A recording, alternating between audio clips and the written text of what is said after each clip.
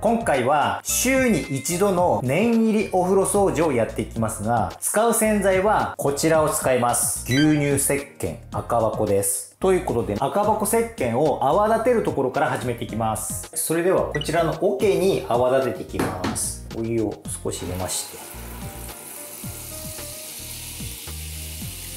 そして体を洗う用のネットなんですけども、とてもよく泡立つので、これを使って泡立てていきます。今回赤箱石鹸使ってますけれども、固形石鹸であれば何でも同じような掃除のやり方ができますので、ぜひ最後までご覧いただきたいなというふうに思います。ではお湯をつけて泡立てていきます。この泡立てる時のポイントなんですけれども、あまり硬い泡を作ってしまうとすぐ乾いてしまいやすくなって伸びなくなるので掃除しにくいんですよね。なのでちょっと緩めの方がいいですね。ちょっと硬いかもしれませんが、このぐらいあれば十分だと思いますので、掃除の方に入っていきます。それでは泡をバスブラシにつけて洗っていきます。このバスブラシはバスボンくんですね。で、念入り掃除ではありますが、そんなに汚れていませんので、だいたい腰の高さぐらいまでですね、壁の掃除する範囲は。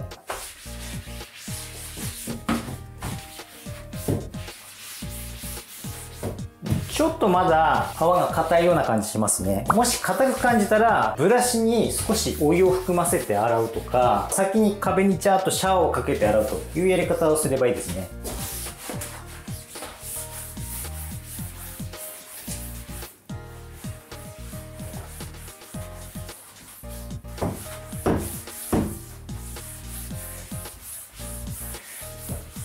石鹸というと、やっぱり石鹸カスが気になるじゃないですか。確かに石鹸カスついてしまうんですよね。でもそれは、掃除のやり方が悪い時の話であって、気をつけて掃除していれば、石鹸カスがついて困るということはないんですよね。で、どんなところを注意したらいいのかというとですね、こまめにシャワーですすぐということをすれば OK です。なので、一度ここですすぎます。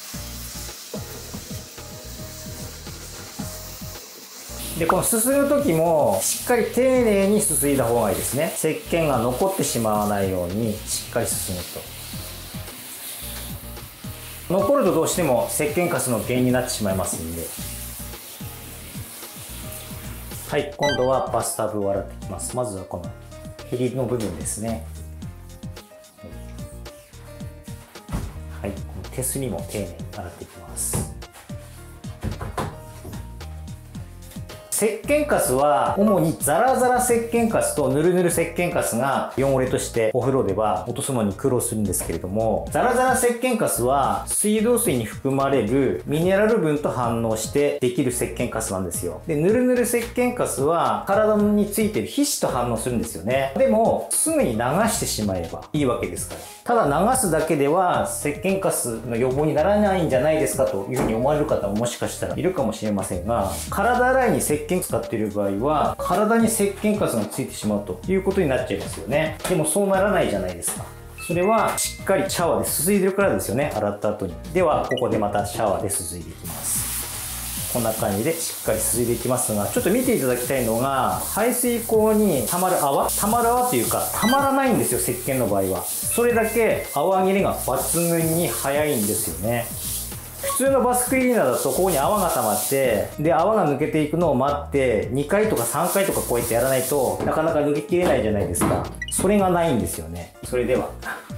カランを洗っていきます。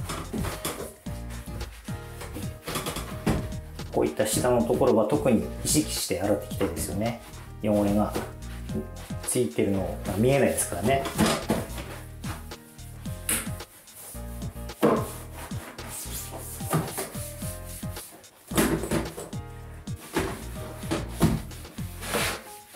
で、石鹸掃除の魅力は泡切れの速さというところもありますけれども、あとは何といっても安心安全な点ですよね。そもそも体を洗うためのものですから、いくら安全性が高いと言われるお風呂用の洗剤があっても、それと比べると石鹸の方が安心感ありますよね。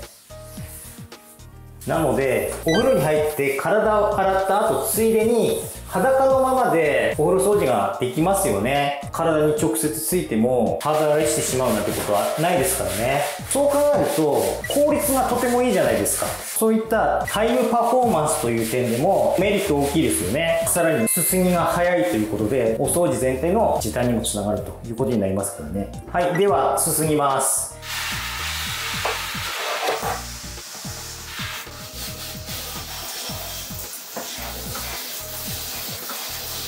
はい、引き続き洗っていきます。はい、カウンターの下ですね。ここにちょっと見えませんがカバーがあるんですね。この前このカバーを外したら中に黒カビが生えていたので、その黒カビをしっかり落としてから外した状態で防カビクエン剤を炊きました。で、せっかく防カビクエン剤を炊くので天井も掃除をしました。動画にしてますのでやり方が気になる方はチェックしてみてください。概要欄にリンクを貼っておきます。この辺り石鹸カス結構つきやすいじゃないですか。それは体を洗って飛び散った泡がそのまま残っているから石鹸カスになっちゃうんですよね。その後しっかり流していれば石鹸カスになることはないんですよ。なのでこまめにすすぐということが石鹸カス予防といいますか対策につながりますね。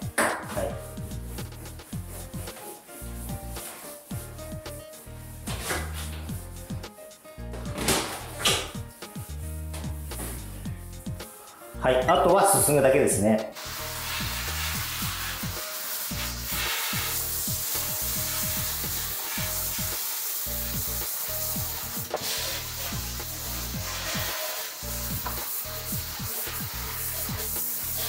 はい、すすぎましたので、あとは水気を拭き取って終わりですけれども、動画はここまでとさせていただきます。ということで今回は牛乳石鹸赤箱を使ってお風呂掃除をやってみましたが、いかがでしたでしょうか。牛乳石鹸じゃなくても固形石鹸であれば同じような掃除ができるんですが、ポイントが3つあります。まず1つは泡立てる時にお湯を使うです。お湯を使った方が泡立てやすいですし、冷たい泡よりも温かい泡の方が皮脂汚れが落ちやすいですよね。そして2つ目はこまめに泡をすすいでいくです。これについての説明は先ほどしましたけれども、石鹸カス対策ですね。そして3つ目が丁寧にブラシ洗いをするです。実は石鹸というのは落とせない汚れもあるんですよ。例えば水垢とかザラザラ石鹸カスとかそうなんですが、そういった汚れはしっかりブラシ洗いを入れてあげないと落ちてくれないんですよね。とは言っても本当に軽度な水垢ザラザラ石鹸カスしかいくらブラシ洗いを頑張ったとしても落ちてくれません。頑固に育ってしまった状態であれば酸性洗剤を使うか、もっと固めなものでこすってあげるということが必要なんですけれども、つきたてほやほやの水垢ザラザラ石鹸カスだったら落ちてくれるかもしれませんので、せっかく掃除するんだったら少しでも落としたいじゃないですか。ということでブラシ洗いもしっかり丁寧に行う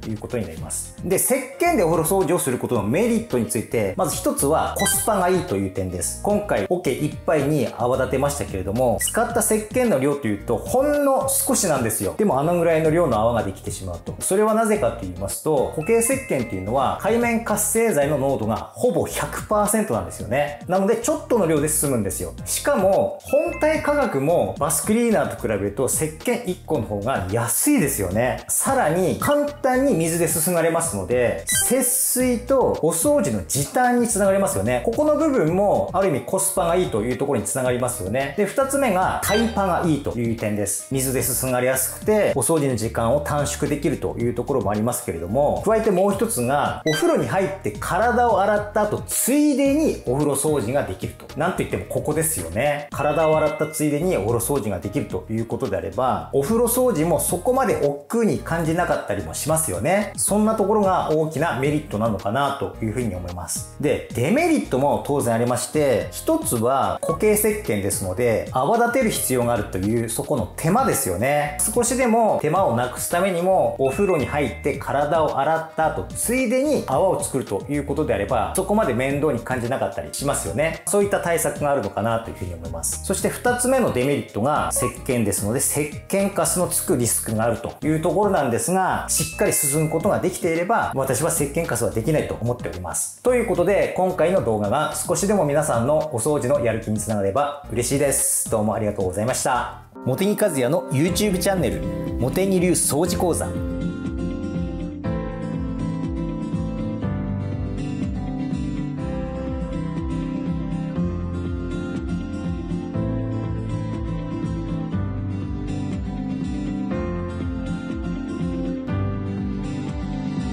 掃除が苦手だって綺麗にできる。いつまでも